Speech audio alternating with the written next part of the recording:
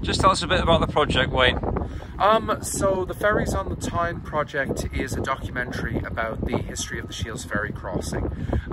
It goes back, I suppose, about 700 years since there's been ferries crossing the Tyne, since about 1377 AD. But the actual bit itself, it has about an 11-12 year history of me trying to get funding together to make a documentary about this lovely, unique ferry crossing here between North and South Shields.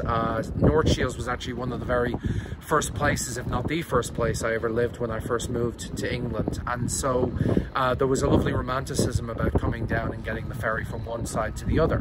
And the ferry project, the documentary, is going to be about the history of that crossing. Rather than my personal journey, it's going to be more about the history for the region, what's made it important, the people who have traveled on it, the different boats over the years, the stories of those people who've worked on those ships, and as well as that, just what it means to the region going forward and what it means overall to the people to have that lovely, to have that fantastic service.